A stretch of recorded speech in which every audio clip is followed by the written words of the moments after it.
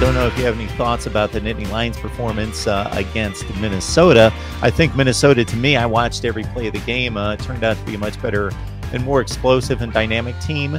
And I knew statistically that they were, but I got to actually see it against a quality opponent. Right. Maybe Penn State's not as good as we thought. I still think they're a very good football team, but maybe Ohio State is, based on what we're now seeing with of course, Michigan State. Their issues are way beyond what I expected in blowing a 25-point lead in the fourth quarter to Illinois. But Penn State, just your thoughts about them competing with Ohio State in a couple weeks, and obviously we will fully preview the game with you next week.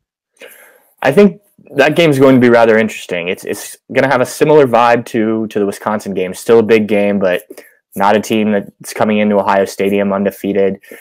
Penn State got exposed. I mean, I think that's just being frank about what happened. I think the cornerbacks, which were a problem for Penn State throughout the season and had some issues, but it just hadn't cost their team, were really exposed in this game. You know, Minnesota has big, talented wide receivers, but I don't think anyone thought they were that talented. But they just, I mean, from everything I saw in the game, and I didn't watch every single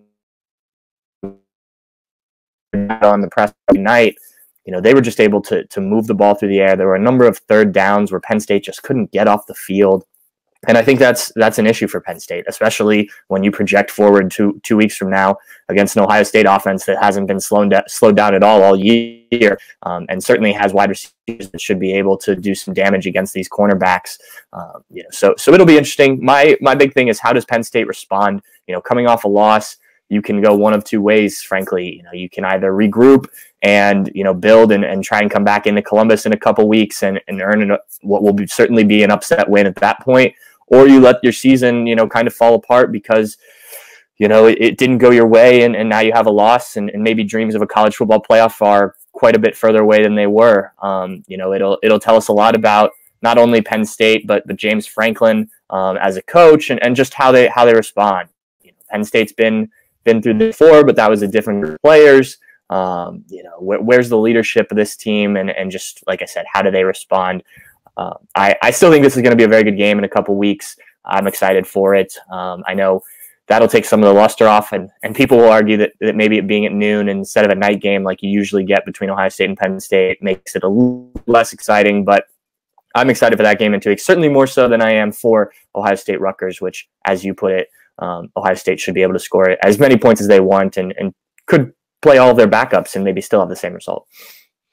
Yeah, so James Franklin, I don't think there's any question that he took over for Bill O'Brien, who did a remarkable job in just navigating the situation and bringing them through the debacle that they found themselves in from a program standpoint, and maintaining stability and credibility at that point. And Franklin takes over, and it didn't go well his first few seasons. They had the breakthrough in 2016, so give him a ton of credit for elevating the recruiting to a certain level that's near elite, but he just hasn't pushed it past that, and continues to lose the 2 or 3 games per year that puts them in the top 10 to 15 range, but they have yet to show, and it doesn't appear as though they're going to show to be elite again this year. Another really good football team, but that is going to be a step back from the elite status in college football, and that's about where they've been for 3 or 4 years.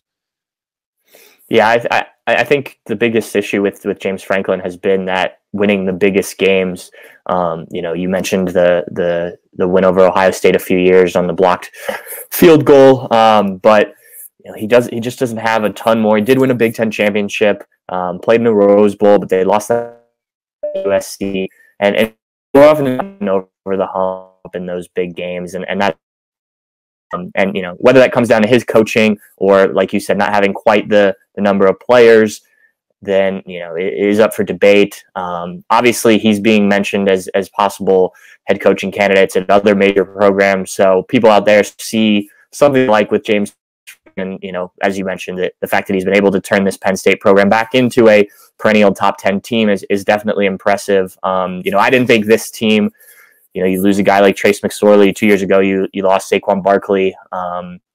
They've been able to sustain that level, which is a good thing. But from a Penn State perspective, you want to take it to the next step and win the Big Ten again, get to the college football playoff. They just haven't been able to do that. Not that this loss to Minnesota completely ruins things. They're still in the running for a Big Ten East Division title, and that would get them to the Big Ten championship game. Assuming that they reach there, that would mean probably beating Ohio State. And if you have a win over Ohio State, maybe a one-loss Penn State team, Big Ten champion, can still make the college football playoff.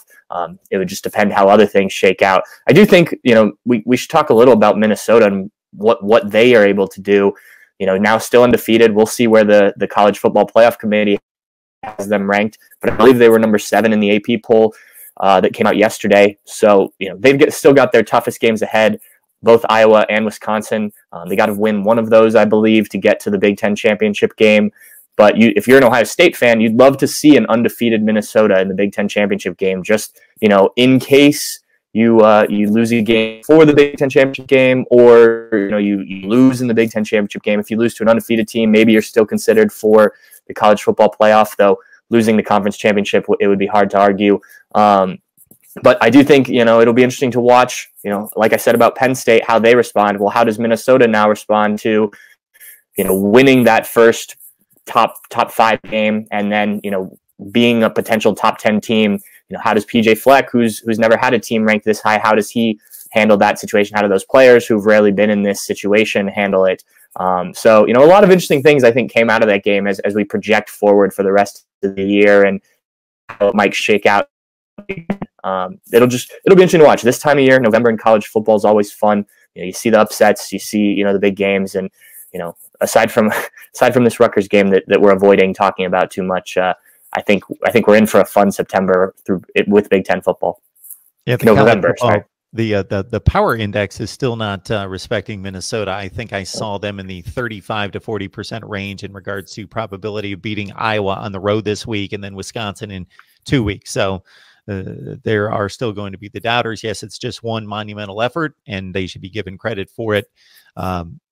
They've won the games before them, before that standpoint, but we know what the strength of schedule looks like for Minnesota, but they've got it all sitting in front of them. All right, Pat, we appreciate you stopping by to break down Ohio State and maybe not necessarily Rutgers. I will say for some folks out there that if you're a stat geek, and if this game goes as expected, you just want to look at the box score after the game. I think one of my favorite stats from this college football season, Pat, is that Rutgers, in losing to Indiana, getting shut out, they completed 4 passes for 1 yard. They had 1 yard passing against Indiana in that game. And that's just the beginning of it. You can go through the Rutgers box scores from the past few years, and it's just it's been atrocious for a long time. And speaking of Indiana, Penn State's, what's that, Pat? That's tough to do. Complete 4 passes and only get 1 yard out of it. It is difficult to do. It's mighty difficult to do.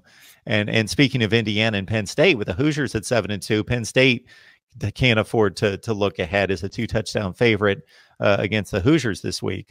Indiana certainly is capable. All right, Pat, we appreciate you stopping by to talk Ohio State, and we will catch up with you hopefully next week. Awesome. Sounds good. Thanks for having me.